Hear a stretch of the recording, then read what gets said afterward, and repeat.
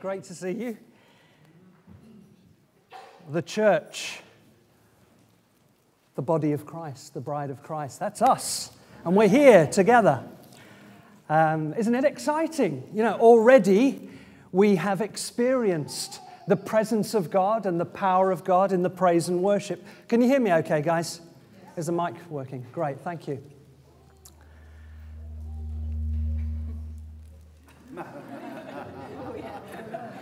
So I've been sharing a little series on Fill Me, Holy Spirit.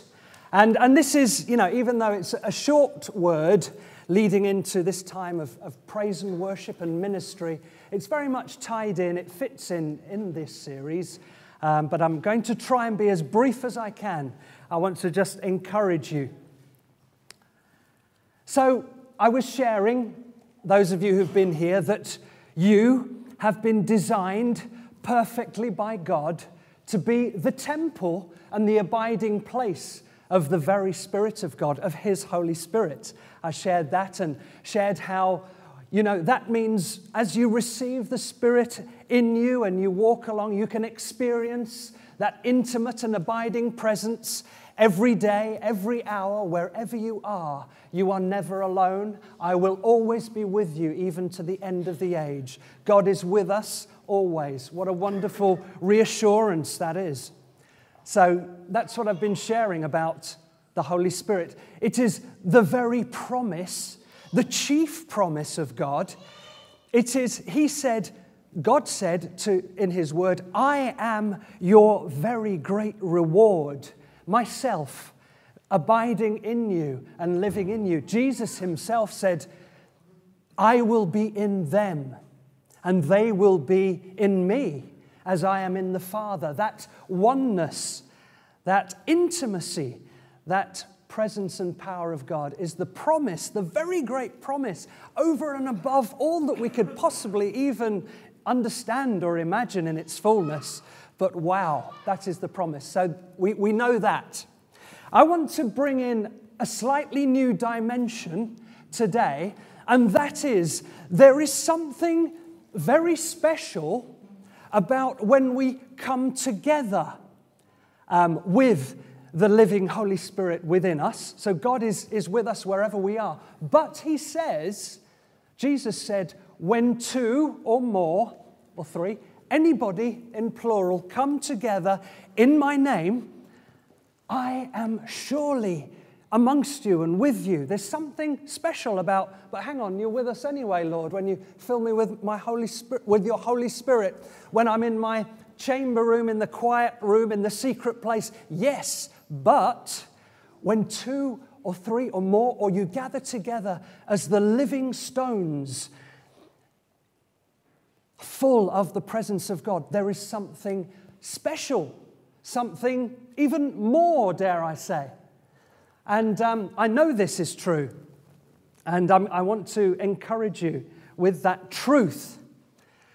You know, you come across some people, don't you, who say, oh yeah, I'm a Christian, but I don't need to go to church. You know, I believe God, but, you know, I don't really like being in church. You know, the people just rub me up the wrong way, blah, blah, blah. We've heard this said, and yes, we do have challenges coming together, but the very truth is the Word of God says that we must be together, because when we're together, God shapes our lives using one another.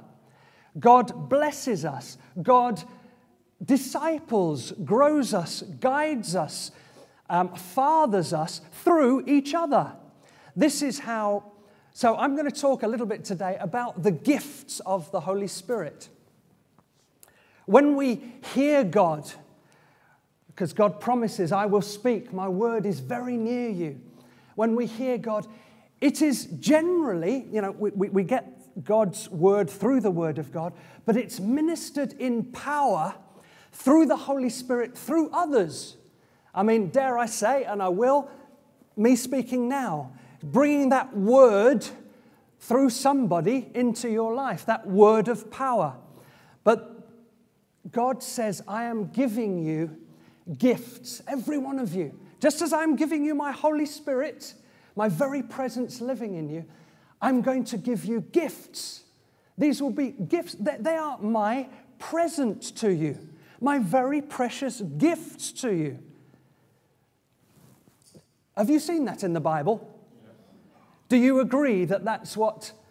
I'm not being patronizing, I'm just saying, isn't it true that God says, I have these gifts for you by my Holy Spirit?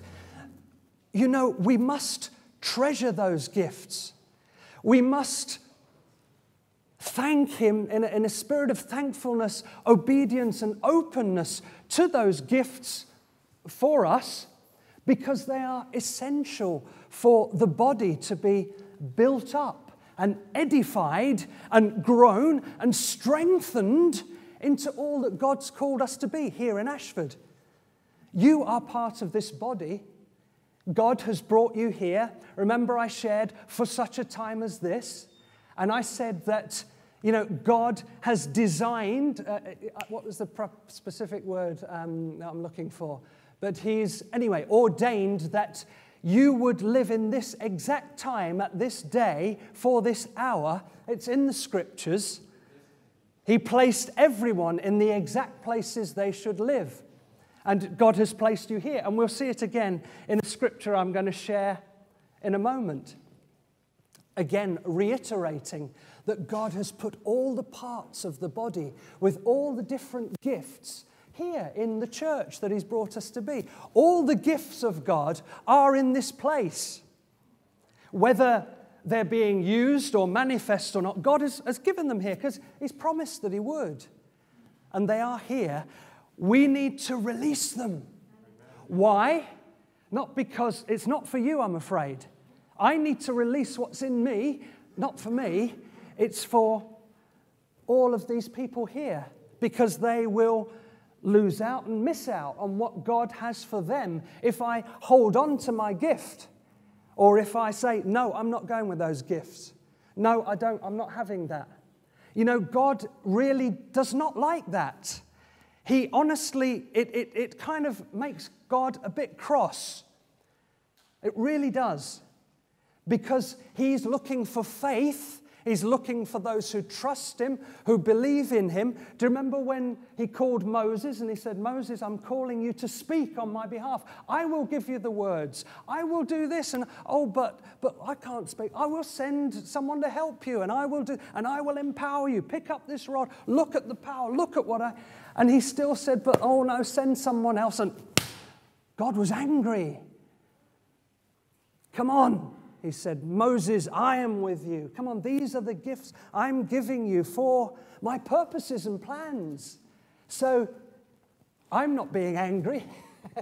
I'm saying, God is saying, hey, let us be obedient and trusting in the Lord and release those gifts that are within us all. Wasn't it wonderful to be ministered to by the gifts of the Holy Spirit coming and flowing from all the worship team? Isn't it great that they are giving their gifts and standing up and they say, oh, you know, I don't know what I'm going to do. Lord, you know, there's nothing that's in me, but I'm going to stand up and I'm going to open my mouth. I'm going to strum, and the glory, the presence of God comes because of the obedience, not because of who Ben is or what Ben's got in of his own self. He would be the first to say, well, I've not got a lot, but I bring it before the Lord. And boosh, with Ben Jay. It was wonderful. And the same, exactly the same, as Pastor Mary came up, I have a word, Ian, I just want to release that gift. And she steps forward. And, you know, there might be little voices saying, no, don't do it, this is not right. I don't know what they might be, but she pushes past those with courage, with faith, and releases the gift. And we are blessed. Weren't we blessed? Didn't we feel that release? Yes, this is a new time, a new day. Thank you, Lord. And things are broken off, and the Spirit of God is released in power. This is how the power of God comes, friends. This is how the power of God is released, through the words of life. You know, these things don't kind of come flying out the wall, you know. I need, you know, oh Lord, I really need some finances. And poof, it comes kind of flying out the wall or falling from the ceiling. It comes with the word of power that releases and breaks off the things that are holding us back, whatever they may be, or things that are holding you back. So you see, the gifts of God through the very precious Holy Spirit, the greatest gift and promise of God, of Himself, is in you to be released for this church, for this body. Today is not about the superstar one-man ministry up the front or anybody like that. Today is the day when the Spirit of God is released in all of the people. And you rise and in your gift, in faith and obedience, and it comes overflowing. And the church starts overflowing. And we start overflowing into Ashford and beyond. And we send you in your gift and your power, and you go off because you've been released and you're flowing in the gift, not because of anything you have. Of course it isn't, but it's the Holy Spirit in you. Same with not because of anything I have. Oh, goodness me, in and of myself, I don't even want to go there, but it's the Holy Spirit, isn't it? And off we go, and we grow, and we plant, and we send, and that's the apostolic church, by the way, that Pastor David is talking about. It's you guys. The apostles were sent out. Here came Paul and Barnabas. They were sent out by the church, and off they went in power. And they planted churches and they raised churches, and those churches sent out apostles and ministries, and boom, boom. It's multiplication and acceleration. How does it happen? In the power of the Holy Spirit and the gifts of the Holy Spirit, which are in you. Where else are they? They're not in me, just. I know you know that anyway. The gifts are here among us. Amen? Let's release them. Hallelujah. In faith. Didn't He say that when you drink the Spirit that I give you, He said it to the woman at the well, you will not only never thirst again for your own needs and desires and wants, but you will become rivers flowing out to the people, bringing life wherever you go, flowing in your gifts, overflowing and watering and bringing life in the dead places and the barren places. That's you. That's the Holy Spirit in you. We release that gift. We release it in obedience. And then in that way, we are invited. Can you think of it? We're invited by the very God Himself to be co-workers with Him in preparing His bride. We're invited into the greatest work and the most precious work of God, which is to prepare His bride for His bridegroom, Jesus Christ. That's the invitation that you have to prepare the bride, to help Him, to come on board and be a co-laborer by releasing that Spirit of God, releasing it to bring the prophetic word, just like the word that came from Pastor Mary. What is the prophetic word? Well, the prophetic word is just declaring the truths of God. That's all it is. But when it's declared in power and spoken out amongst one another like this, it comes in power and it changes things. It changes the atmosphere. It brings in the new into your life and into my life. Like the laying on of hands for healing, for releasing all of these things. The healing, the words of life, deliverance, and all the power of God to extend the kingdom of God. And yes, we are invited to be co-laborers with God in preparing His bride, in, yes, winning the bride. That's the witnesses. We call out and we call in those to be saved who respond and hear the call of Christ, the call to the bride, and they're ordained to come and respond, and they come in. And then through our ministry one to another, we beautify the bride through Christ's ministry through us. Christ's ministry through us doesn't fall out of the ceiling, doesn't come out of the wall, as I keep saying. It comes through you, it comes through me, Isn't that exciting? Praise God. I'm just so excited about the gifts that are in this room.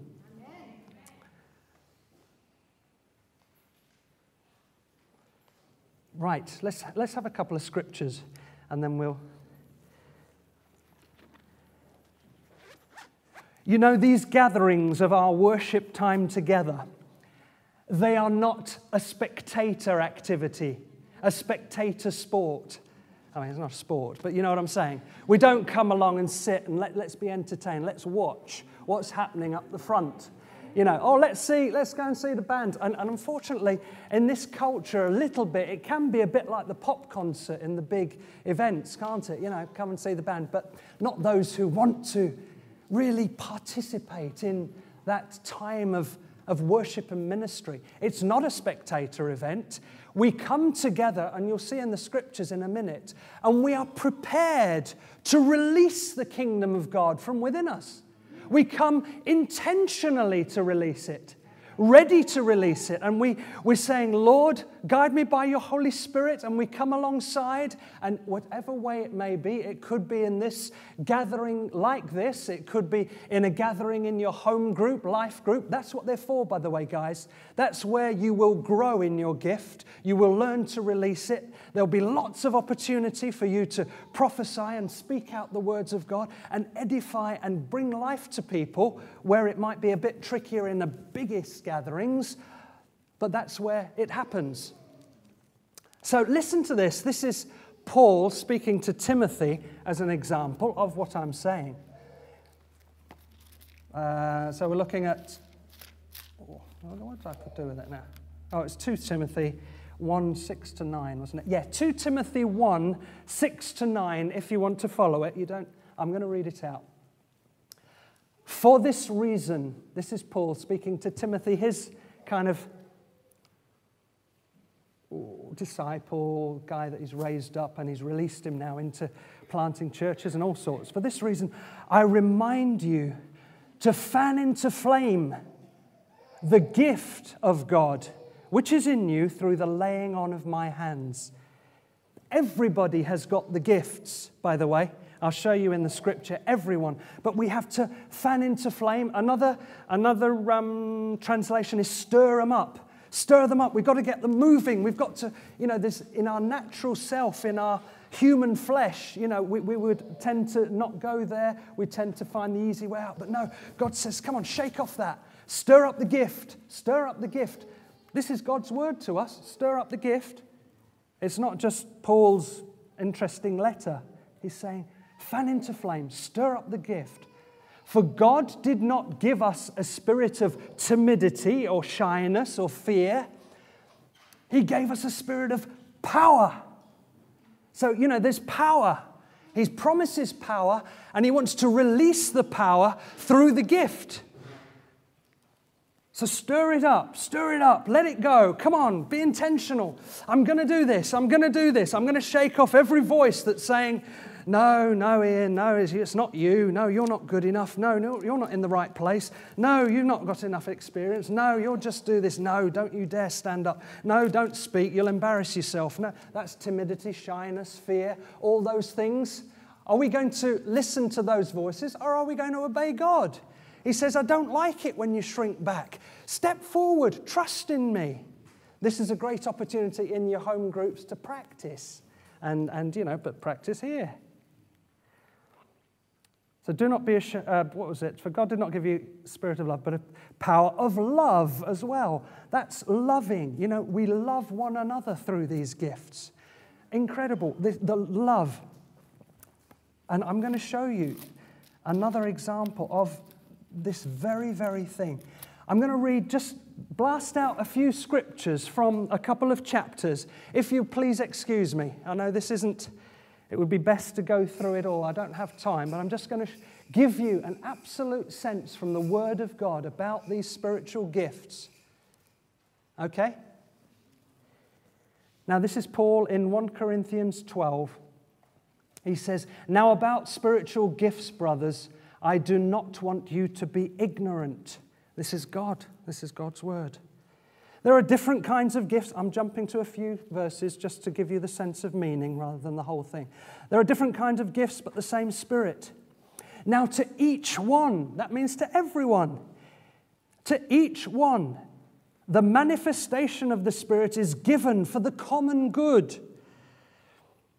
To one is given through the Spirit a message of wisdom, to another the message of knowledge by the means of the same Spirit, to another faith, to another the gifts of healing, to another miraculous powers, to another prophecy, to another distinguishing between spirits, to another the gift of tongues, to another the interpretation of tongues. So these are all, can you see, most of these are proclamation, speaking, words kind of gifts for the edification of one another. The words are the things that have the most power in our lives. God has arranged the parts in the body, every one of them, just as He wanted them to be. This is all in the same. God has combined the members of the body, just as He wanted them to be. You are the body of Christ. Each one of you is a part of it. Hallelujah. And then He says here, but eagerly desire the greater gifts. You know, He says some are given prophecy, some are given this, some are given that. But hey, eagerly desire the great ones. Desire them, desire them. I'll give them to you. That's the sense of it. It's, oh no, look, you didn't get one of those great gifts. You just got the, putting out the chairs. And you just put out I'm just making a point there. It's in the sense of, no, the gifts are for everybody. Eagerly desire them because your Heavenly Father wants to give you these gifts. And He loves it when you desire the gifts. Now, eagerly desire the great gifts. That's the end of chapter 12. It goes on about the gifts from 14 onwards. Right in the middle there, He says, now I show you the most excellent way. And there's the whole chapter on love, yeah? That whole chapter on love is in respect to the gifts of the Spirit. Of course, we see what love looks like in general, yes. But the context of the love scriptures there are the gifts. So it's saying, when you prophesy, when you bring your gift, when you do this, when you do that, always in love. Always gentle, always kind, always edifying, always covering a multitude of wrongs. That's the gifts. We do that, and that's the loving of God. Isn't that wonderful?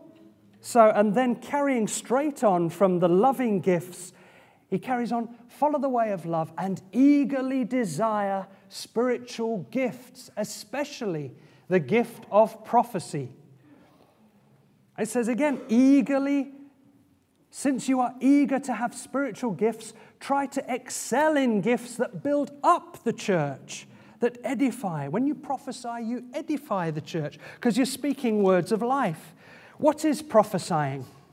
Just to say again, it's not a complicated thing. It is basically speaking the word of God. And people sometimes say it, rather than necessarily foretelling the future, but they say forthtelling something of God's truth into somebody's life, and it comes in power. So the best way, if you want to prophesy into people's life, we'll get, reading the Bible. And the Bible will come out of you in a verse, and that will just come with power. So I could say, let's bring a word, to Ben. It would be, God has chosen you, Ben.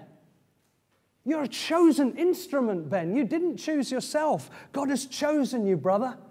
And that's just something from the Bible, isn't it? We know the Bible says we are chosen.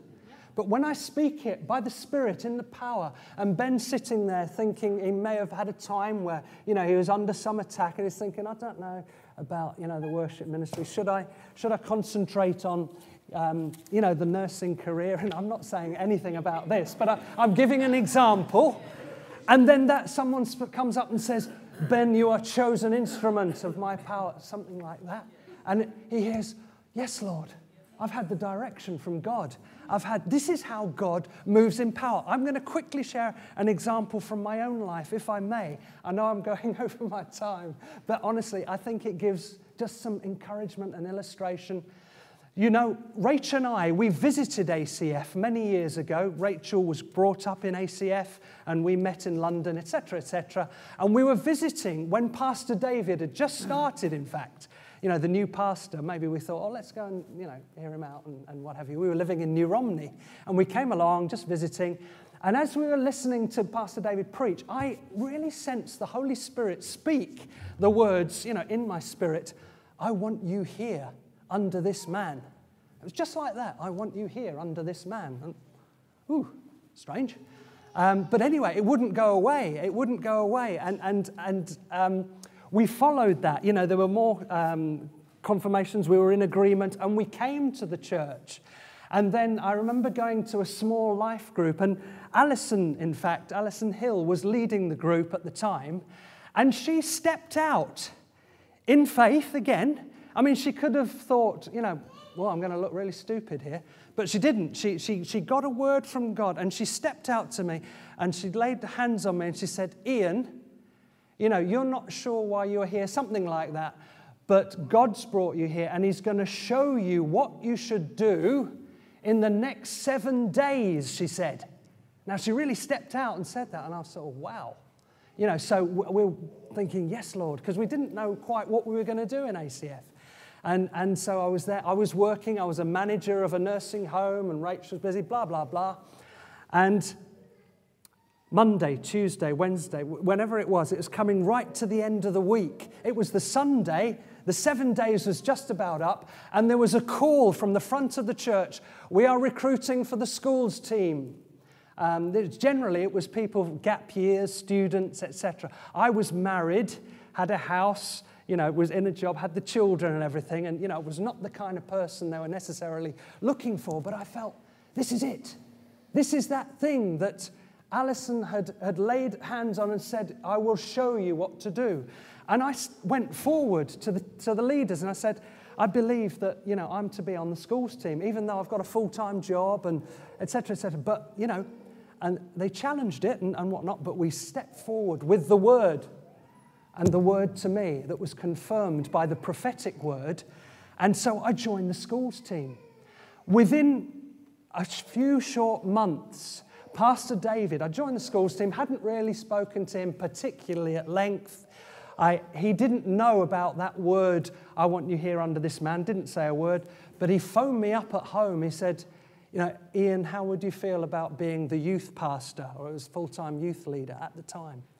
And I said, well, yes, I believe that's God. And I came, joined the church. And I was under him, you know, day in, day out, in the office, day in, day out, ministering and working. Can you see how the prophetic word accelerated and moved and released me? That's how the individual prophetic word. But it's so, if Alison hadn't given me that word, I wonder, would I have joined the schools team?